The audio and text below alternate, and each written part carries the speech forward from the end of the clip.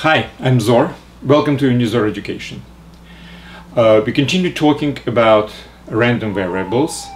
As usual, I recommend to watch this particular lecture from unizor.com website rather than on YouTube or any other, because the unizor.com contains also notes for this particular lecture, which is definitely a very useful text to review before or after this particular lecture.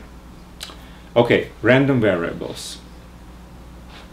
Let me first of all remind that we are talking about random variables which take certain finite number of values with certain probabilities. So generally speaking, we are talking about random variable.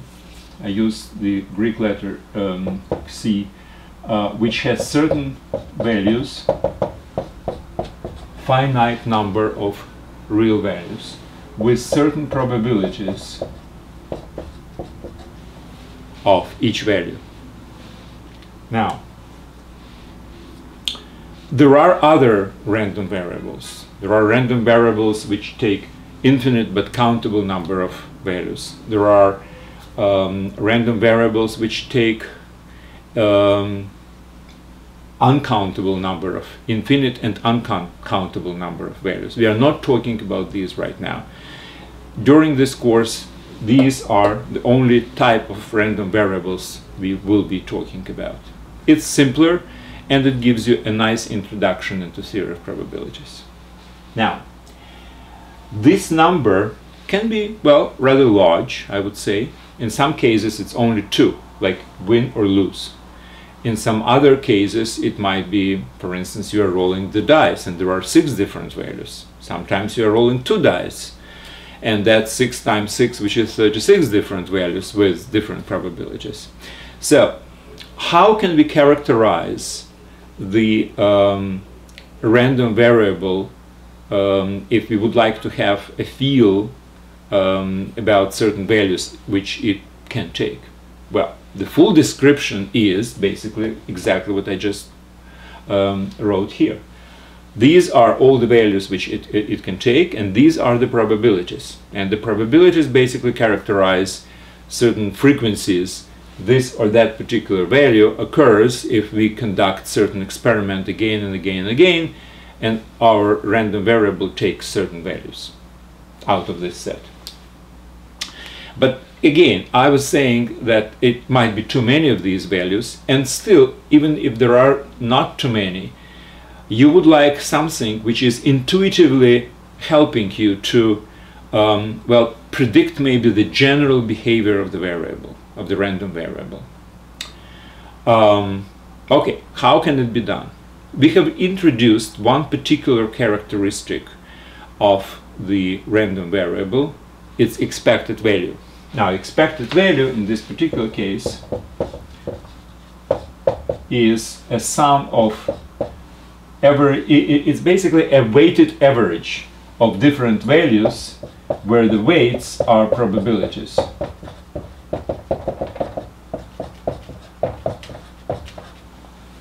So this is definitely a very good characteristic which helps you to basically understand, okay, my values can be God knows where, but this is something which they are on average will be concentrated. It's a good measure. Now, is it sufficient measure to realize something like, okay, what's the risk, for instance, of playing the game where these are outcomes? Well, let's consider 2 examples. We are flipping the coin. So we have either heads or tails with the probabilities of 1/2 each. Now, let's say I'm playing for $1. So I'm betting on, let's say, heads. So the probability of winning $1 is 1/2, right? So my x1 is equal to 1 and my p1 is equal to 1/2. Now, if I lose and the probability of getting tail is also 1/2, I lose $1, so it's -1 here. and the probability is also 1/2. So this is my full description of the random variable. But again, I would like to have not these values with these probabilities because they might be numerous. I would like a single concise characteristic or two characteristics which basically describe the behavior. All right, so my average, weighted average in this particular case, my expectation of this particular variable is 1 with a value with a weight of 1/2 and -1 with a value of 1/2, which is equal to 0. Great. So if I'm playing this game for a very, very long time, well, I can expect that on average per game I would neither win or lose. It will be around 0. So if I will take all my winning for 1,000 games and divide it by 1,000, I will get a number close to 0. All right, fine. Now, let's consider exactly the same game, but instead of betting $1, I'm betting $100. Now, again, I can calculate my expectation. It will be 100 times 1/2 plus -100 times 1/2, which is also equal to 0. So it looks like my expectation is exactly the same, whether I'm betting $1 in this game or $100. But are these games equivalent? I mean, is this expectation being 0 really enough? Well, it depends on how much money you have. Let's say you have $100. Would you play the first game for $1? Well, why not? I mean, you have $100, so you can bet $1 here, $1 there. At the end of the day, you will find out that, okay, you maybe lose or you win like $10 altogether. Now, what if you have $100 and the game is 100? Well, you can lose the first game and the game is over, right? So the risk itself is significantly greater for you if you are playing this game. So how can you evaluate the risk? Well, there are many different ways to approach this problem. What is risk in this particular case? Now, analogous to this, maybe you are measuring certain, let's say, a temperature of a group of people in a room. Let's say you have 50 people in a room, you're measuring their temperature. Well, obviously there is something which is considered to be normal, and everybody will have more or less close to this normal temperature, but deviated left or right, up or down, or something like this. Now, most likely, if all people are considered normal, they're not sick people, they're all normal people, you would consider that their temperature would be something which is in medicine considered to be a normal temperature, whatever it is. However, temperatures will be different. So my question is, can you evaluate how different or how much deviation from this normal temperature you can observe? Well, you will get different data, obviously, but again, how much they divert from this normal temperature. So evaluation of this obviously needs certain other except expectation. Expectation would be like 0 in this case, or a normal temperature in the case of a temperature. But I would like to know what's the diversity around this particular expected value. And that depends actually on the game. Like in this particular case, diversity can be significant, right? It's either -100 or a +100. It's a big diversity versus the previous game when a bet is only 0. So what's the measure which can help me to evaluate this diversity, so it will help me to evaluate my risk or help me to evaluate the interval where I can expect the data, actual expectation. You know, probability is all about predictions, right? So you really should predict something like this. All right, so here is what I suggest you to do. In case of expectation, you're using weighted average of the values with the weights probabilities, being the probabilities. Now, to evaluate the diversity around this expectation, around this expected value, I can actually make the weighted average of the differences from different values from the expectation. So the difference in the first game is either 1 minus 0 or minus 1 minus 0. So the difference is 1 or minus 1. But I don't really need this signed difference. I need just an absolute value of the difference. So one of the ways to evaluate this would be to have an absolute value of a difference between the value and the expectation. Or, since absolute value is not such a good function in mathematics, mathematicians prefer smooth curves. Now, absolute value has an angle, if you remember, on the graph. There is a better way, which is actually a parabola, which looks like this. It's a smooth curve. So people prefer to use, instead of an absolute value of a difference between the value of the random variable and its expectation, they prefer to use the square of this difference. That makes it positive, right? So since we are talking about deviation, well, we will use a square of a difference. Now, square of a difference between the first value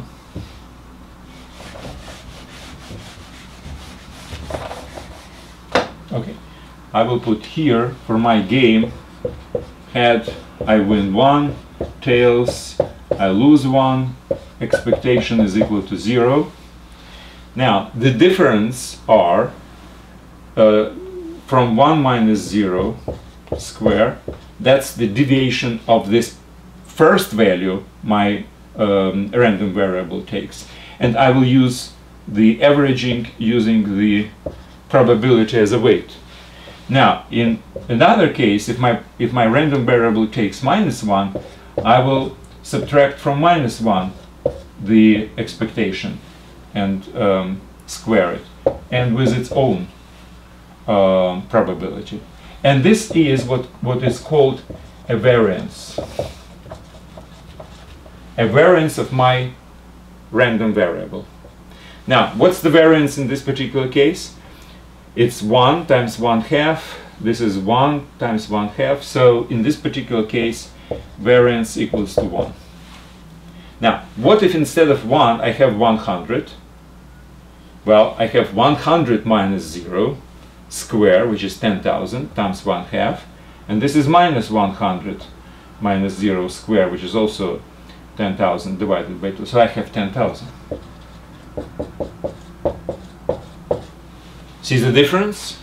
So the first game gives me the variance 1, which is actually a weighted average of squares of the distances between different values my random variable takes and the expectation. And the second case, the variance is significantly greater. So variance is a good measure of the I would say average deviation of the random variable from its expected value. And average in terms of this is a weighted average with probabilities being the weights. Okay, now what's good about this? It's a good measure. What's bad about this? It's a square.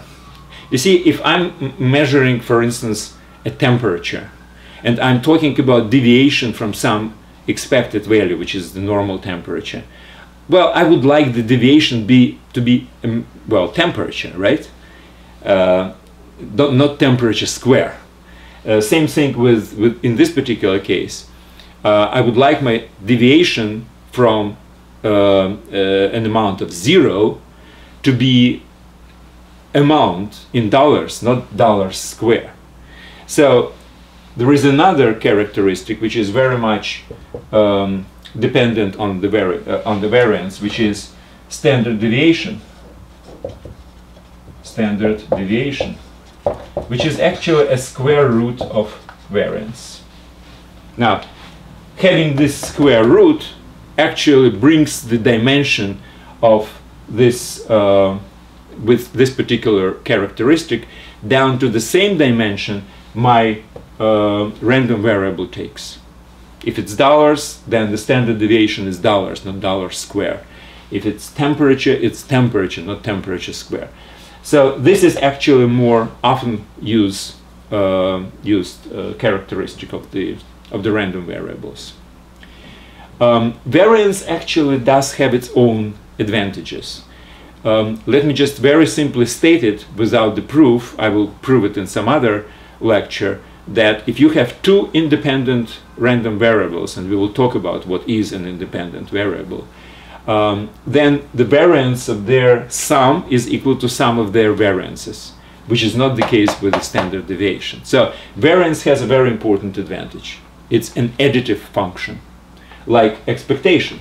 Remember, expectation of sum of two different random variables equals to sum of their expectations. Well, in variances, it's the same, but only for independent random variables.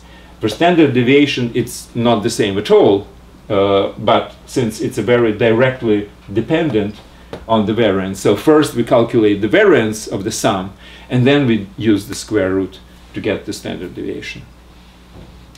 All right, now I think we are completely ready for general description of what is actually a variance and deviation in the general case, which is this one.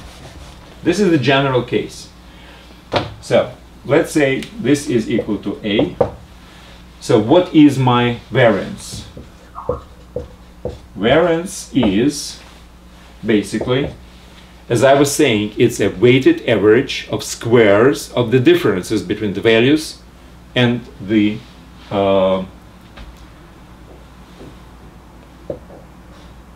so it's x1 minus a square, a being the expectation, times the weight, which is its probability, plus x2 minus a square b2 plus etc. plus xn minus a square bn. Well, that's the definition. That's it. End of story. So we are averaging with weights equals to probabilities the deviation of the values from the expectation squared. And from here, this is square root of variance of C. Well, that's it. Definition, very simple. I was trying to explain this definition before on a particular example, and now this is a general definition. And now let me exemplify it in one other simple case, which is rolling of a dice. All right. So when I roll the dice, I have 6 different values. I have 1, 2, 3, 4, 5, 6 with probabilities of 1/6 each. Okay, question number 1, what's the expected value? Well, the expectation is a weighted average of these values with weights equal to probabilities, right? So it's 1 times 1/6 plus 2 times 1/6 plus 3 times 1/6 plus 4 times 1/6 plus 5 1/6 plus 6 times 1/6, which is equal to 1 plus 2 3 plus 3 6 plus 4 10 plus 5 15 plus 6 21 6, which is 3 1/2. Okay, this is my expectation. Now, by the way, graphically, if I have this as a axis, I have 1, 2, 3, 4, 5, 6. Now 3.5 is right in the middle, which is natural for equally distributed probabilities. So all these points have the same weight, therefore their weighted average should be in the middle. So that's normal. Now let's talk about the variance of this particular variable. Okay, the variance is equal to weighted average of squares of the distances from here to here, from here to here, from here to here. So the difference, so this is 3.5. Difference between 1 and 3.5, so it's 1 minus 3.5 square times 1/6. Then same thing for 2 minus 3.5 square 1/6 plus 3 minus 3.5 square times 1/6 plus 4 minus 3.5 square 1/6, 5 minus 3.5 square 1/6, and 6 minus 3.5 square times 1/6 equals to, I have already calculated it beforehand, it's 2.9. So this is my variance. Now what's my standard deviation of this variable, random variable? That's square root of 2.9, which is 1.7. By the way, this is approximate value. Okay? So the standard deviation of these numbers from the middle point, from their expectation, is 1.7, which is, you know, something like from here, it's 1.5, something like here. So this is average, this is expectation minus standard deviation, this is plus standard deviation. Now obviously not all of these values are exactly positioned on the standard deviation. This is just an average difference between value and, so this is some kind of a middle point weighted average of the distance between this and this. Now instead of this definition, let me just repeat, I can, instead of squaring the distance, I can use absolute value in all these cases. It would be a different number, close to this one, but still different. And this defined variance or standard deviation would not adhere to this nice additive property which I was talking about before. So basically that's it. I will certainly consider certain problems related to this, and I do encourage you to basically read the notes for the lecture. It's always good after you listen to the lecture. It's always good to read the notes on unizor.com. Thank you very much and good luck.